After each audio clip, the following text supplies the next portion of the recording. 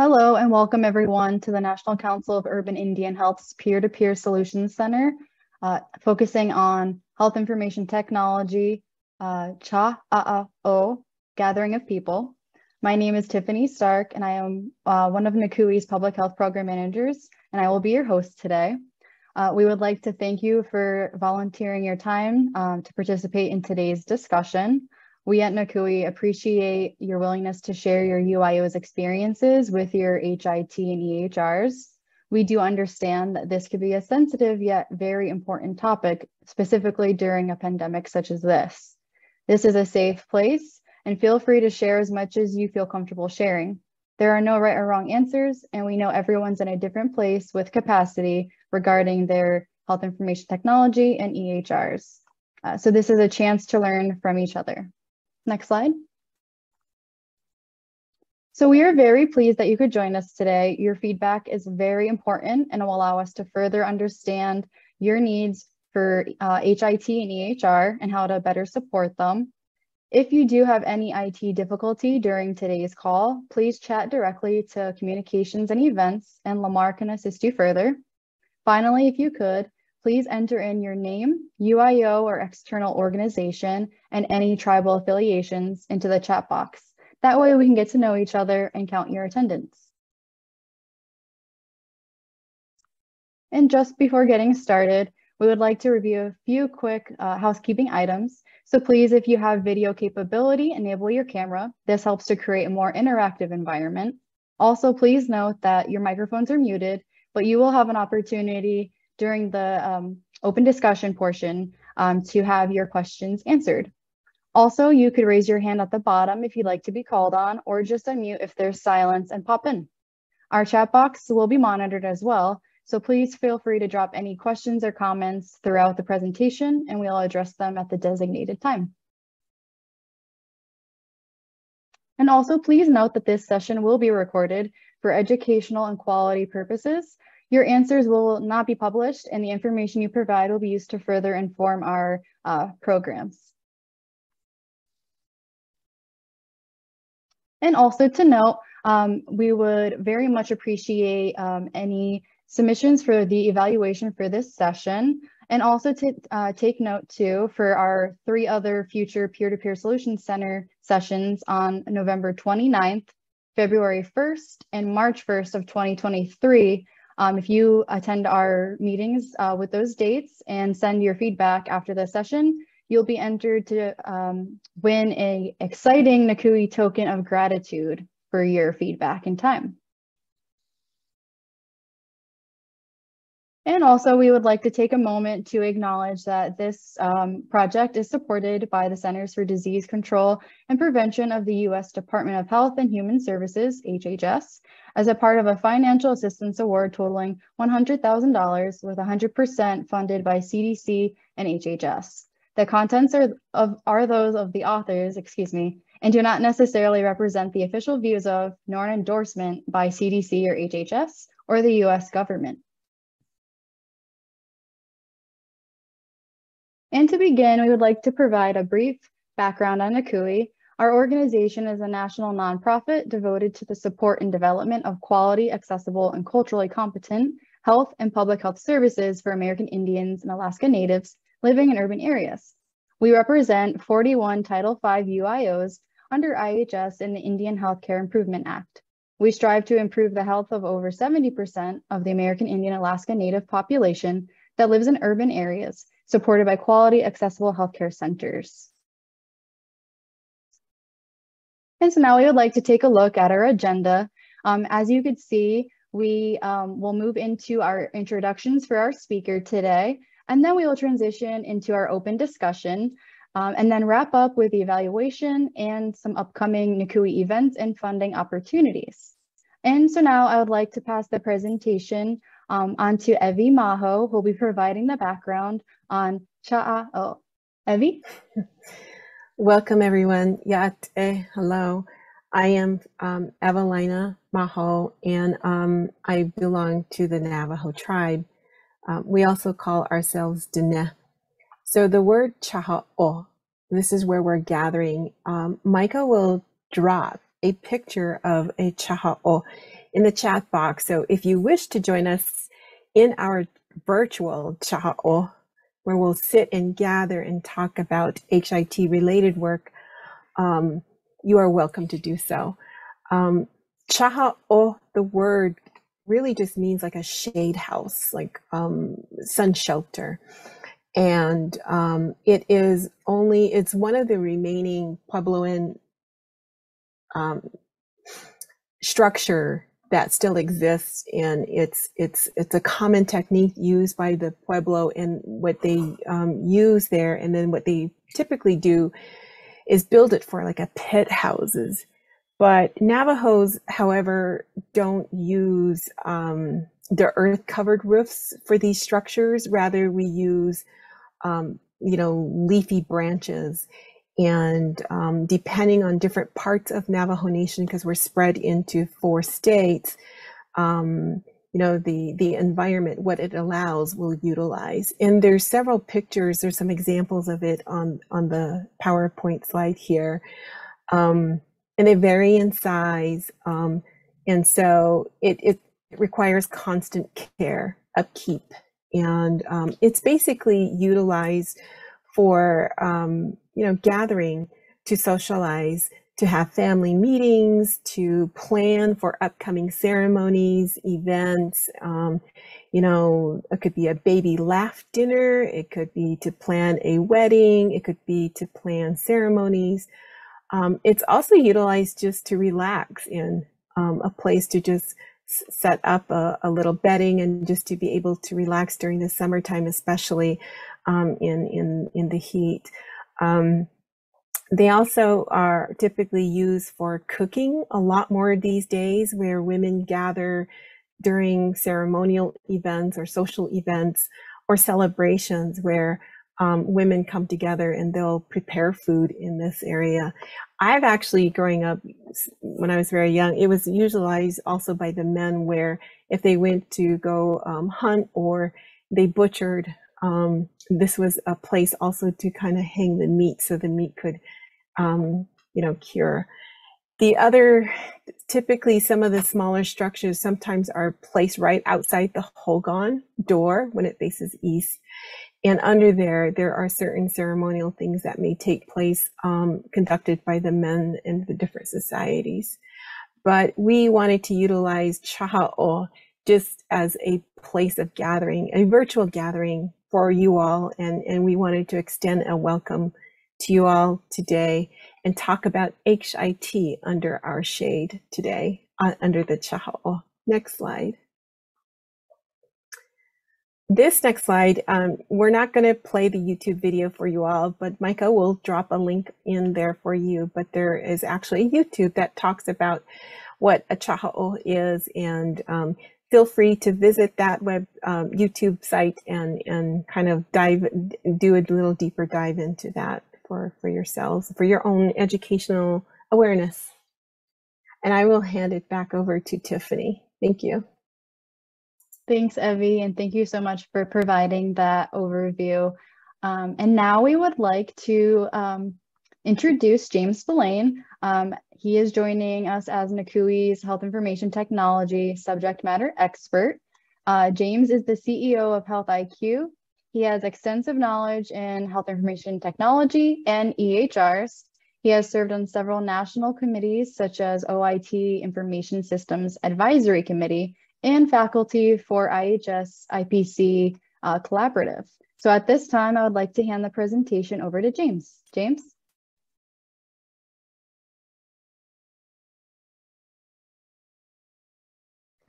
Next slide, I guess.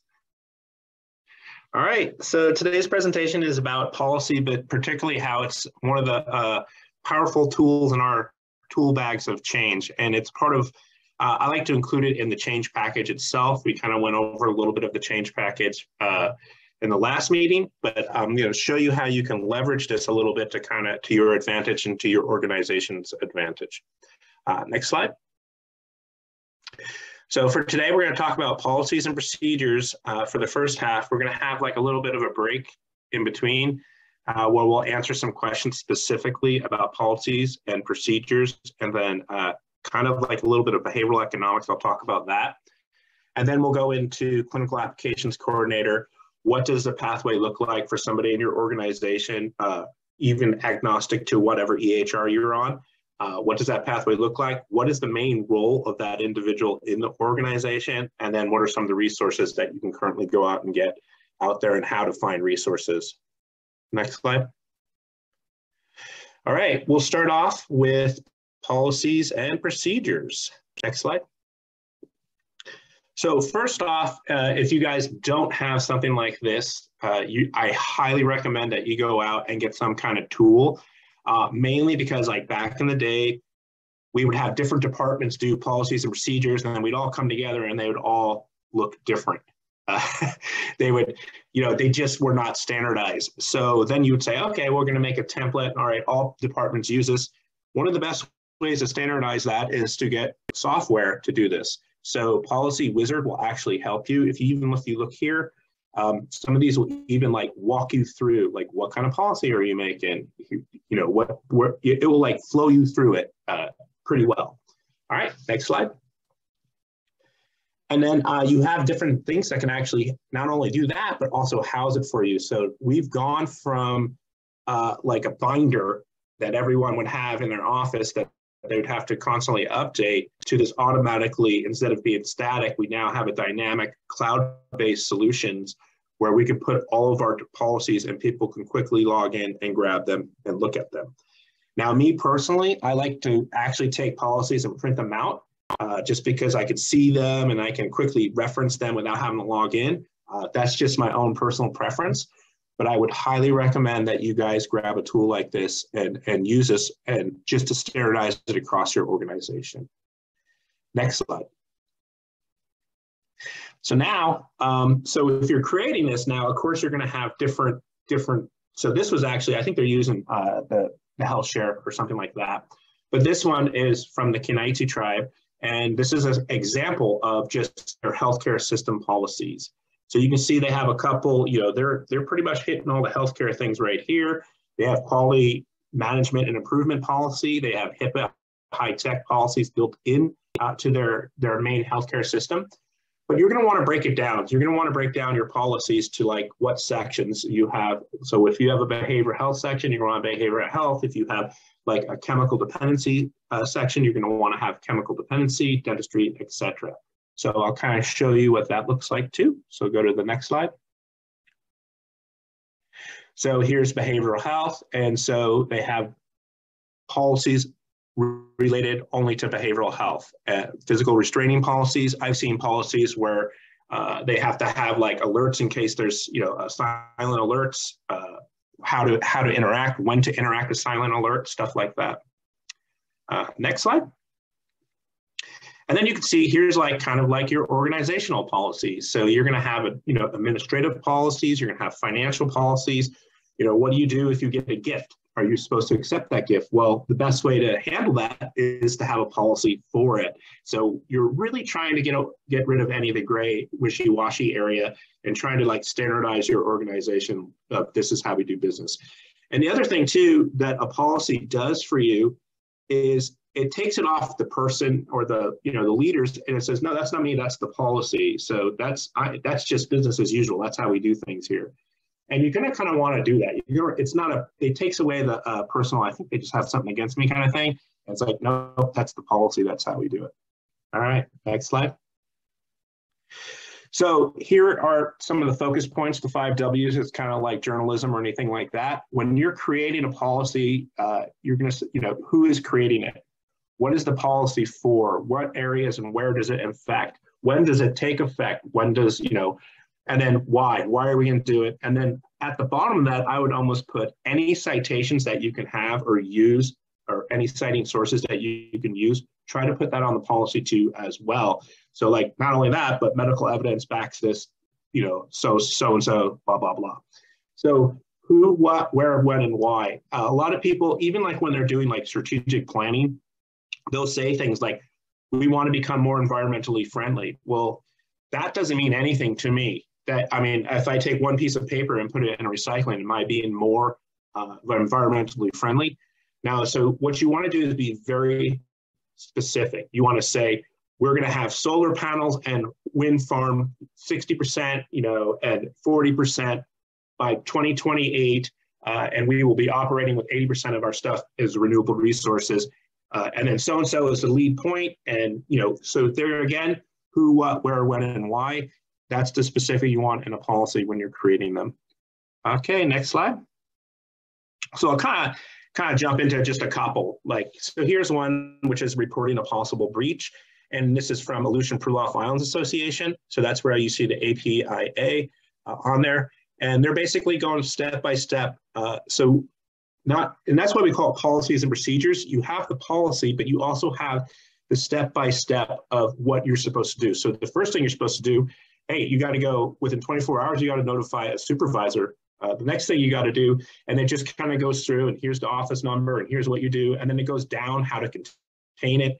And there's a whole bunch more, but we won't go into it. But again, very specific. And that's what I really want to key into, of why we do the things the way we do it and what happens when it happens. This is what you do. All right, I'm following the policy. I'm following the procedure. Next slide. So secondly, always make sure that whatever you're doing is fitting into what your aim is, what your vision is, and what your mission is. Is it strategically aligned? I talked about that a little bit when we were talking about the change package. Everything you should be doing should be strategically aligned with your organization goals. You don't want to have a policy that directly violates what your mission statement is. Next slide. So now I'm going to talk about the fun stuff, behavioral economics and policy, and how we can utilize that to drive change in our organizations. Next slide. So there are a lot of books out there. Daniel Pink wrote Drive. Economics talks a little bit about behavioral economics. Nudge is really good. It's really good if you're in healthcare particularly. You should read it because they actually talk about specific things relating to healthcare, but how you can do things to actually nudge people, nudge behavior into a certain direction. And we can use policy to do the same thing. All right, next slide. So here's an example of just like a visual behavioral economic. You're nudging people to slow down. So the key word is, when you're looking at the policy, what action do you want people to take, and pretty much what action do you want them to take intrinsically, not extrinsically? You're not forcing them to do it with the policy. What you're doing is using the policy to steer them in the right direction. Next slide. So I'm going to give certain examples of how this has been utilized in Indian country, and that's one of the great things. I get to go all over the country and work with all these different ITUs and see, oh, that's a really good idea, and then kind of take it back and like share it with you guys. So seek, sense, and share is what I get to do, and it's really fun. So for example, HIV. So APIA said, all right, well, we want to increase our HIV screening measures, just not for prenatals, but for the whole population off of CDC guidelines. So what we're going to do is we're going to make it a policy that when we draw blood, we are just going to draw for all these things every single time. And then what we're going to do is we're going to create an opt-out option. So you have to sign paperwork that you don't want to draw for this test, or this test. And then what they did was they notified everybody in every single room. They put up postings saying, this is what we do. This is how we care for our people. These are all the draws that we do when we draw blood.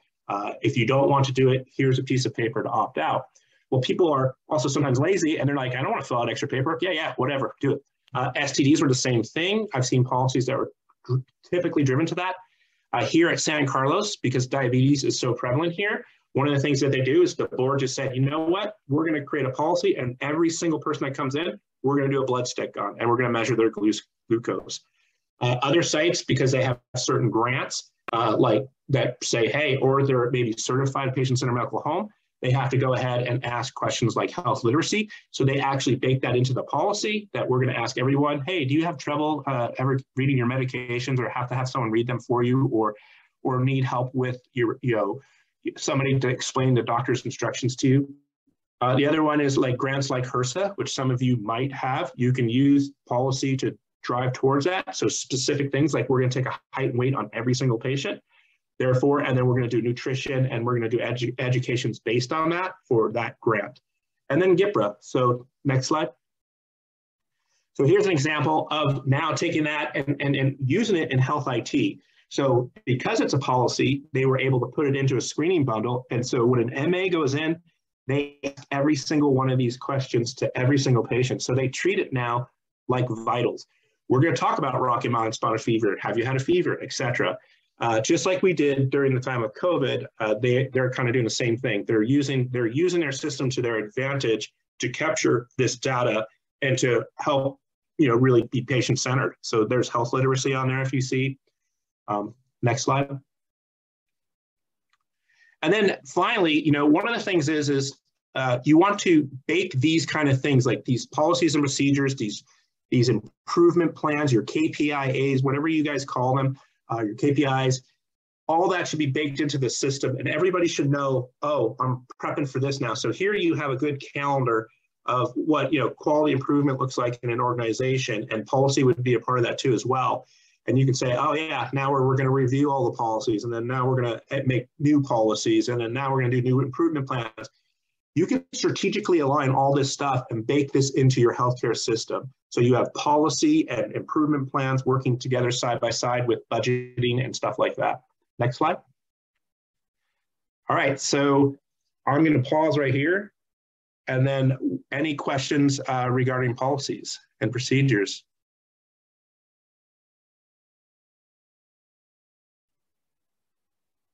You guys good? You guys want me to go on?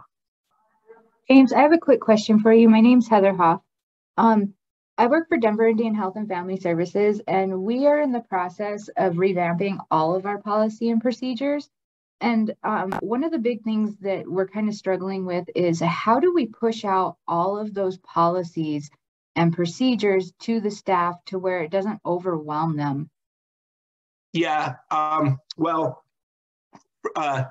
so one of the ways we do it is on the onboarding process. So you onboard folks, you say, here's the policy and procedures, take this home, you start on Tuesday, but here's our policy, please read through them and sign off on it. The other way is to do things like I showed earlier, where you have things like HealthStream, where you put all the policies up there. But thirdly, one of the things that we do is we really try to focus, how do you eat an elephant? One bite at a time. Focus on your department that you're in. So if I was in lab, I would be focusing on the lab policies. If I was in, pharmacy, I'd be focusing on the pharmacies. And then later on, I would expand that out. So you could do it that way. Does that make sense? It does. Specifically, my piece is going to be privacy and security, which touches everyone in the facility. So for me, it's like everyone has to see all these policy and procedures I'm making. And right now, it's quite in depth. We've got all the policies approved by our board, but with the policy comes procedure. And that's where I get concerned that, if I push out 100 procedures at one time, that it's going to overwhelm the facility, the workers in the facility, as well as other departments are then pushing out policy and procedure at the same time. So just on top of my 100, there might be, for the clinical staff, another 50 that they have to read. And it can't be done at onboarding, right? Because these people are already in the facility. So I was wondering if you had any insight on that. Well, I would look at bundling them up in terms of these are all similar in life, so we'll push those out, and then the next following week we'll push out 15 more policies that are kind of alike and similar, all dealing with a certain aspect of privacy, and then maybe send out one that's on reporting, and then send out one that's on FAF or something. I don't know. I like that. We're looking at purchasing a learning module so we can push them out that way. And I was thinking, how many in a week can I give somebody without them going, I'm just going to say, yes, I read all this and not know what to do. Yeah. Well, and one of the things we do here is we question folks. We just go around, like I was just joking earlier. We'll just straight up say, hey, do you know the policy? So just kind of incorporate it into what you do. So so you could just on the spot, talk to an MA and be like, hey, by the way, do you know what to do in case, we have inspections a lot here with, Joint Commission. So we're always doing this because we're always prepared for Joint Commission to come. Like, hey, did you know, are we supposed to have hair ties? Where are your hair ties? Hey, what about food on the desk? Are we supposed to have food on our desks, workstations? So you just kind of always be doing it. Awesome. Thank you so much. All right. So I think we can move on. Next slide. Oh, quick addition, James, sorry. I was listening into all of those options, and I totally agree. And then I was also thinking back to when I was at a practice, we would, break it up by also having some of them incorporated into our all staffs, or have like a lunch and learn too. That way it's broken up and there's a little bit more engagement, and it just doesn't feel like, oh, we have to talk about policies and procedures. So it makes it a little bit more inviting too with a lunch and learn. But I just wanted to throw that out there. Yeah, anything you do, try to make it fun. Always try to add a fun element. And there was just a really good comment in the comment box about have a policy calendar. So you might want to connect with that person, because that was a pretty good, I agree with that. And that's why I was kind of showing you that strategic circle, how we break it up throughout the year so we can literally get all the work done that needs to get done. All right. So next slide. Policy calendar. Yeah, policy calendar. It's a cool word, actually. I like that. All right, we're going to talk now about clinical applications coordinators' roles and responsibilities and pathways, and what it kind of looks like in your organization. So first of all, the clinical applications coordinator is just that. It's in the name. You're the person that is the liaison between either the vendor, whether you have like a commercial off-the-shelf product, you're the clinical application. You liaise with those folks and with your healthcare staff, and you also liaise between your providers and healthcare staff and IT. You're kind of like the connective tissue that goes together for all the clinical applications. So that's what you're in charge of. So you're kind of like, think like also project manager. You're constantly like managing these projects and these applications as they come on. What problems do we have? All right, let's get a ticket in to the vendor. Let's get a ticket into IT, whether it's internal or external. That's the job of clinical applications coordinator. So the glue that kind of connects the health IT world to the healthcare system itself. Next slide. So you can learn a little bit more. IHS.gov is actually a great site for resources. You can just go in. I use that top right search bar all the time. So, you can go up there and just search RPMS. You go up there and search Clinical Applications Coordinator, and it'll take you directly to this page. And on this page, you have training. You can get patches, and if you're really handy, you can updo your own patches and upgrade your own EHR locally. They have FTP sites where on the left-hand side, you see FTP files. You can go in and actually see templates from all around our country. So you can see some from like Gila River. You can see some from, all the way up at, Fort Totten or something like that, where they're saying, here's our behavioral health one, here's our pediatric one. And again, these are templates that are also kind of like policies, how you do. You can use these to steer healthcare. Great place for resources. Next slide. And then here's kind of like their training courses. So if you are on an RPMS or RPMS EHR, they kind of have it lined out. If you wanted to become a CAC or you just want to learn something about it, go for the CAC basics or implementation, or go for the CAC advanced after that. Those are the two that you really, really need. And then they break it down to like meaningful use and other things like that. I've done like the EHR for him, so I can learn about medical records and management, stuff like that. So it's on there. And most sites like Epic, where I work for Providence and other places like that, or you go work for Kaiser, they have these kind of already baked into their website somewhere. You just got to know where to look for it. But you can get training on almost any EHR from the EHR vendor themselves. Next slide. And then this is like locally. So this is what it would look like locally. I also do something similar. So if I'm onboarding a clinical applications coordinator, or if I'm like, they hire me to like train the trainer, I will come in and I'll have something like this and I'll go through everything. Like, do you know how to do this? Do you know how to do this? So that's for a CAC. I also have it for the users. So when I train the users, I'll say, hey, do you know how to change a note title? Hey, do you know how to electronically sign your note? Hey, do you know how to e-scribe or order a lab? This is something you're going to want to have also. Next slide. Also online, whatever you're looking for, whether it's Cerner or Epic or NextGen or one of these other commercial off-the-shelf COTS, You can go on YouTube and find a tremendous amount of information. So this is like my own personal channel that I did back in the day, because as I was learning how, oh, in EHR, this is how you meet the breast cancer awareness, or here's where you click and here's what you do. So we're going to want to look on, like, use these resources. You know, YouTube University is amazing. All right, next slide. This is the Portland area. So Portland area has it. I know California area has it. These are just for their local EHRs that they're using. So you can find these on YouTube University. All right, next slide. And then here's my heavy recommend. We like, for some reason, I don't know why, but we like to keep knowledge to ourselves and not share it. Seek, sense, and share. So what you're seeing here is train the trainer. So I trained Margene on the bottom left, and I trained Marla, who's at the slide projector, and they are now training all the department leads and stuff like that on clinical applications coordinator. So how do you create a note title? How do you do this? So they are now subsistent. They are now self-governed with this information and knowledge, and they can share it throughout their system, and they're not dependent on someone like me to come in and help them. They can do it themselves now. All right, next slide. And then what you'll see is all these things in coordination, policies and procedures, and adapting your HIT, adapting those reminders to do health literacy and all this other stuff. All these things work together. A million little things create system-wide change. And that's why we're kind of, those things we were talking about a couple of weeks ago, things we're talking about today, use all the tools in your bag to make positive change in your organization. Next slide.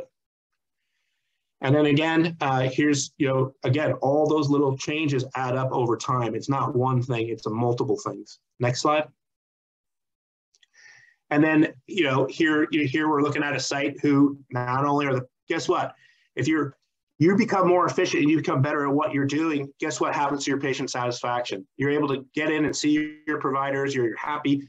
Guess what happens to your quality measures? Guess what happens to your productivity? All these things work together to kind of create an IHI, what we call triple aim. Better quality, better experience, and you're a steward of the systems and the people that you work for. All right, next slide. And I think that's it. So thank you so much for having me. I am so passionate about this stuff. I can talk for hours and hours, but I would definitely want to hear your guys' if you have any questions out there. Yeah, just throw them at me. Thanks, James. We appreciate you providing us with the policies, procedures, and the CAC focus presentation. So we will move into the open discussion portion of this session. But first, we would like to start off with a fun activity of Kahoot. So this is an interactive game that will help warm up our engaging discussion. So the Kahoot instructions are listed on the slide, and we will provide the game code once that's pulled up.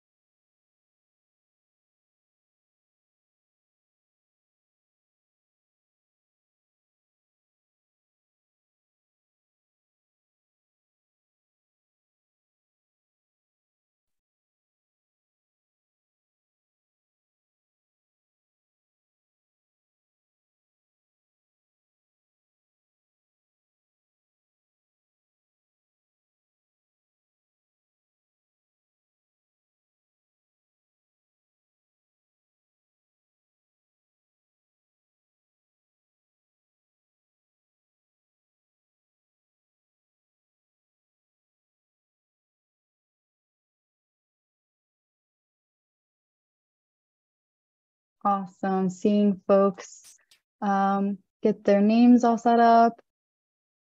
And just to reiterate for a few folks that just joined, if you want to go to Chaha'oh.it and then enter in the game pin at the top of the screen, or use your cell phone to scan the QR code. But we can get started, and we could still have folks join too, even though we get started with this. So awesome.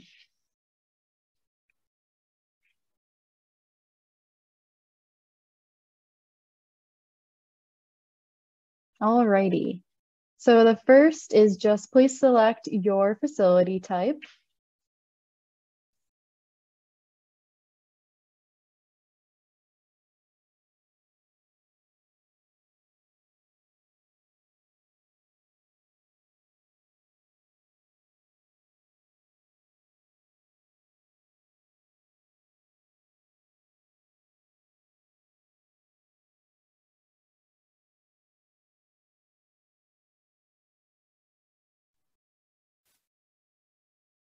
Awesome. So we're able to see that we have outpatient and residential and outreach and referral on the line. So thank you.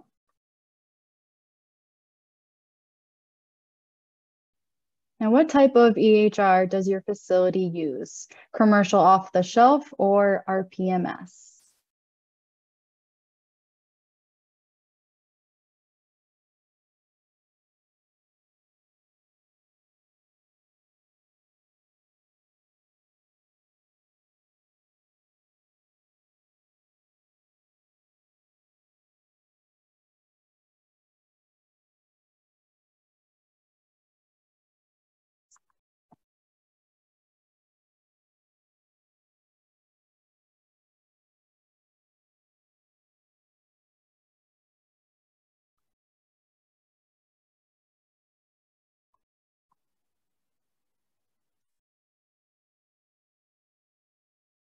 Alrighty, and we can get the responses pulled up.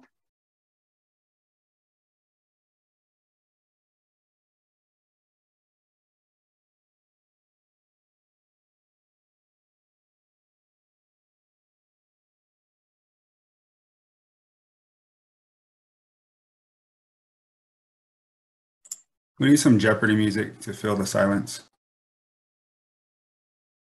Yeah, you're totally right, Johnny. So there is music. We forgot to select that option when sharing screen. So our apologies. How do you select the triangle in those? Where are you getting those images from? So this is built in with Chaha'oh. Oh. Yeah. Oh, awesome. So we have 4 off the shelf and 1 RPMS. Awesome. And next question. Quiz. All right. So what does Chaha'oh mean? Shade house, shadow, sun shelter, sunny spot, lighthouse, or cover?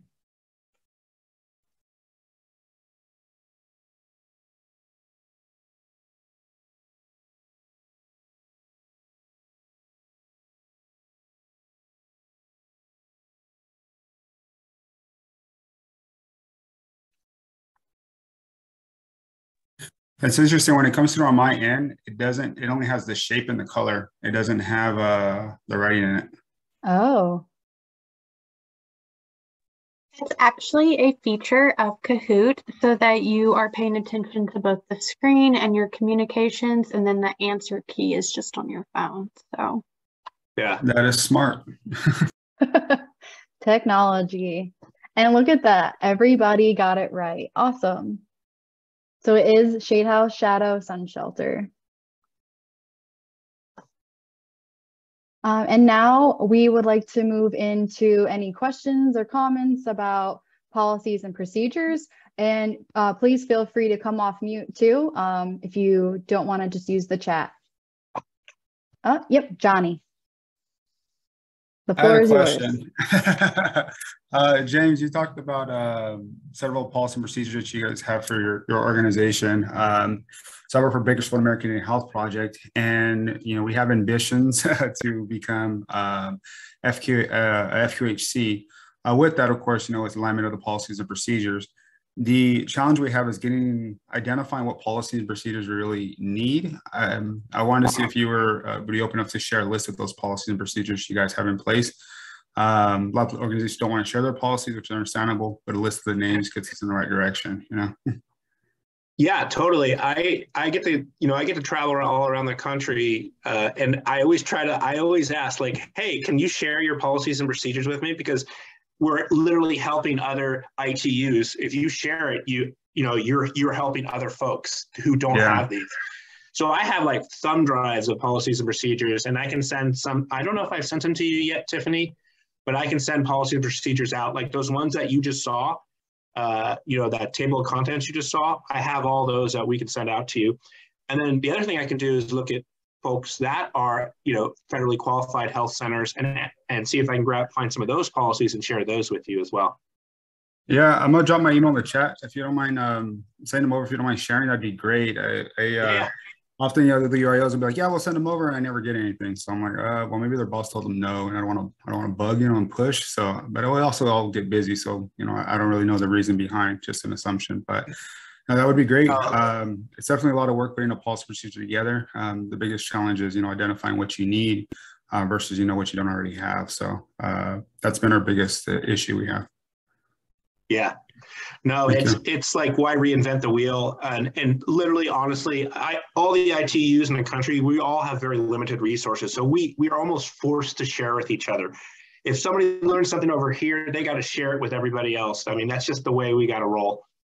Yeah, definitely. I appreciate that. And like I said, we don't reinvent the wheel, saves time, saves headache. And even when we compare against policies we already have in places versus what somebody else has, sometimes there's additional verbiage that could be beneficial to use. And it's like, well, why are they putting it that way instead of this way? Like, what's the difference? And, there's always opportunity improvement. So we always take that into consideration too. Thank you. Yeah. Thanks, Johnny. And then we do have another question from Danita. Do you have any COVID-19 policies and procedures to share? Yeah, I can get COVID-19 policies. We just had one that was really cool that just came out, and it was regarding no longer wearing a mask. So I literally just took a snapshot of it. It's posted all over the place. And it was basically the policy and procedure of, hey, you put a mask on if you have any symptoms, but we are no longer. And if we have 10 positives within a week, we will go back to putting masks on. So yeah, I can share policies specifically related to COVID-19. Awesome, thank you. That's a good policy to see, by the way, because that means we're kind of what state coming out of, I'm sorry, what state is that? Was that where they no longer require the mask? Because California still requires it for healthcare. Yeah, this is Arizona, but this is also a tribe, so they're sovereign and they can kind of, we'll do what we want to kind of thing. Nobody tells us what to do. So yeah. Yeah, it was just a guidance that came out from CDC, and then every state has theirs on top of that. Yep, exactly. I keep watching the California one. I just looked at it right now when you brought that up. I'm like, is that California? I was like, nope, still required. Like, I hate the masking. It's definitely a hassle, but it is an added barrier for people's protection. We used to do mandatory testing, but we stopped the mandated testing. Last month, I believe we stopped it, and we only require it for those that aren't fully vaccinated. Yeah, I've seen places do mandatory testing, and employees refused it, and they separated. Yeah, policies they're a powerful force. Yeah, for us it was the numbers, and it was keep everybody safe. The pandemic was newer at the time, so we implemented it, and then as everything kind of dropped some, because we'd watch it, everything would drop down, they open back up, everything would pick up again. So this time when they did it, the numbers didn't shoot up like they did before. So we're like, okay, we can transition away from it. But if they're symptomatic and such, we still follow the same process for it. Though we just don't require the monthly testing, because ideally the monthly testing is keep everybody safe, but you're testing if they have symptoms anyway. So it's kind of being redundant to itself though. Yeah, we're healthcare. We're the first ones to put them on. We're going to be the last ones to take them off. Definitely. Tiffani, would it be a chance you guys just create like a SharePoint for a repository for all this stuff and just send us all links to that SharePoint? Yeah, that's a good point to bring up. We are working on having NTAP, which is NCUI's technical assistance portal, which that will house all these templates for different projects to help our UIOs. And then also there's gonna be like a discussion board component to it too. So you have that peer-to-peer communication as well. So that is definitely in the works. Once we have that finalized, we will definitely get that out for everyone to utilize for sure. And I know I posted that question. I don't know if you saw that or not. But has anybody heard any scuttlebutt about where IHS is going? I heard at one point Cerner, but then VA is having problems with their Cerner launch, so that's kind of put the brakes on things. And now I'm hearing they're looking at Epic. So. Yeah, well, even the people who do know, they have where they signed non-disclosure, so they can't say anything. So.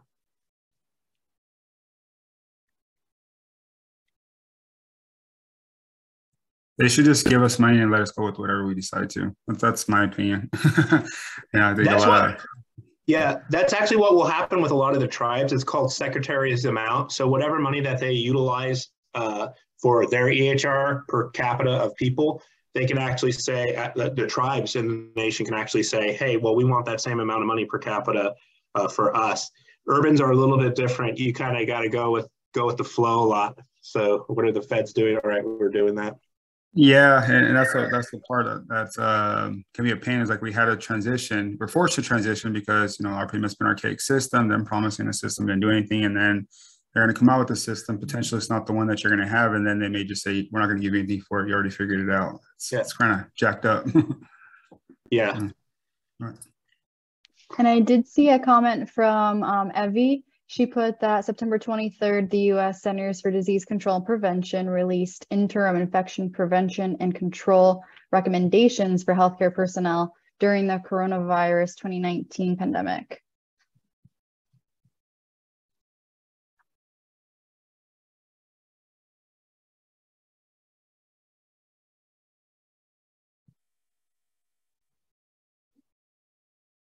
Alrighty. So now we will transition to any questions or comments for clinical application coordinators.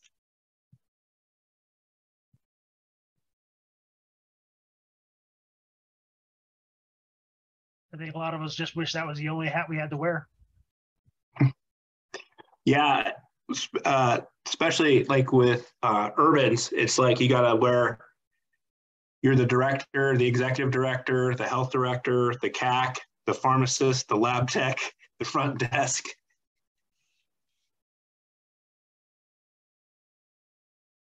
I just have a question for the group. Are any of you using eClinicalWorks? We're using Entergy, Greenway. And we're on Greenway too, Johnny. Joe, did you capitalize on the opportunity for the electronic case reporting with NCUI? I don't think so, no. It's a pretty neat grant. It's basically for us, it's paying for the integration for electronic case reporting for the mandated reports for certain infections, such as if someone tests positive or something, you're mandated to report to the state, federal, county, whatever. The system will do it all for you. Greenway doesn't currently offer, but they're building it. So maybe a good grant funding opportunity for you to apply for when it opens up again for your organization to pay for that implementation with Greenway. Yes, thank you, Johnny. And we will mention that at the end of this presentation too, to have that link for the application since that is open for a year too.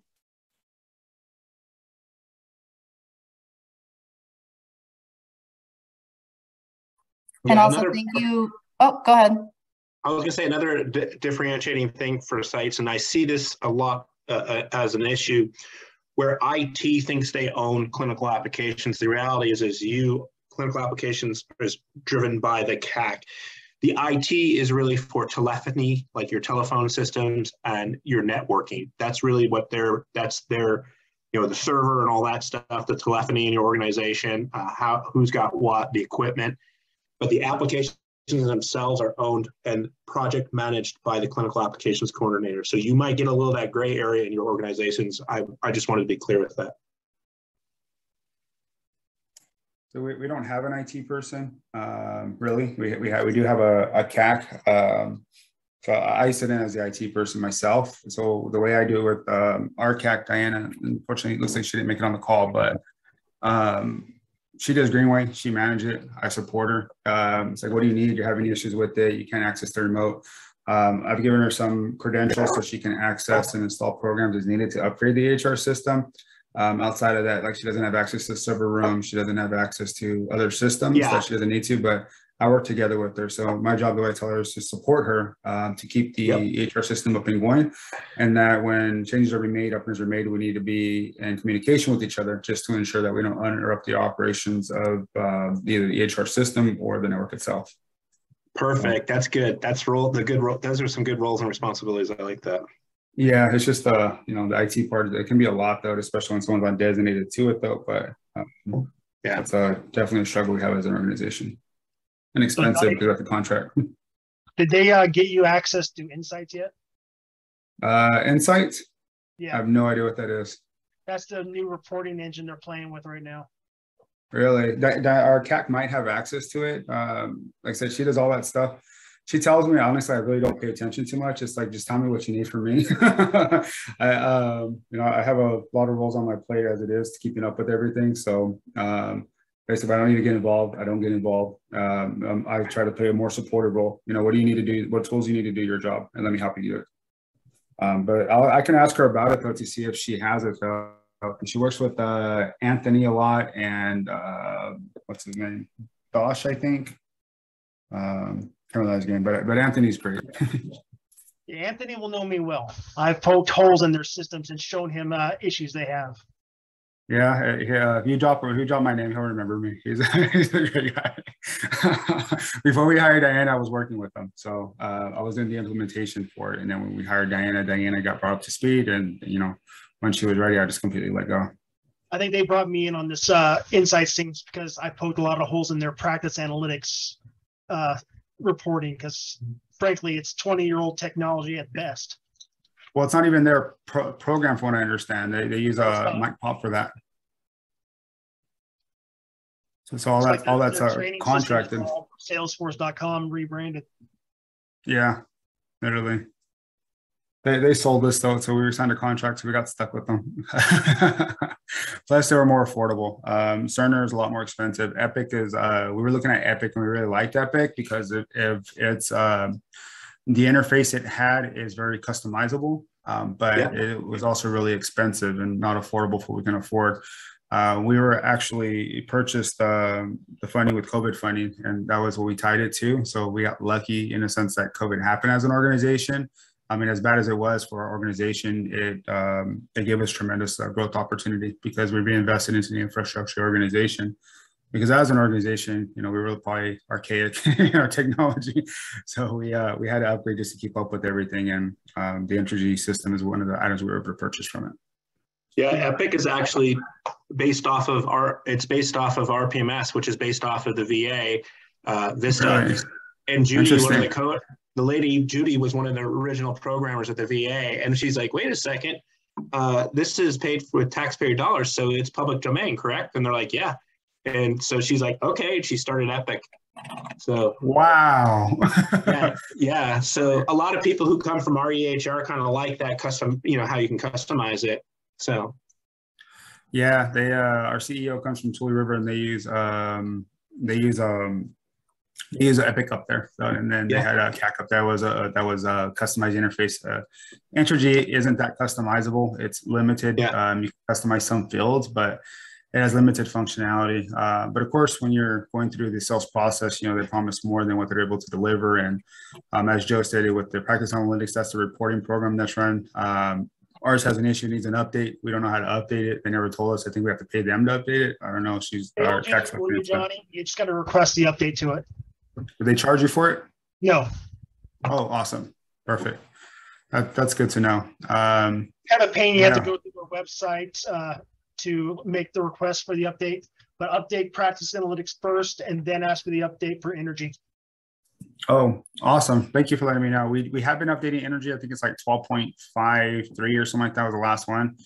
So something interesting that happened is our EHR software system went down. It was kind of randomly going down for everybody. And we were like, man, are we under attack? You know what I mean? It is one of those things where you get locked out of the system, you know?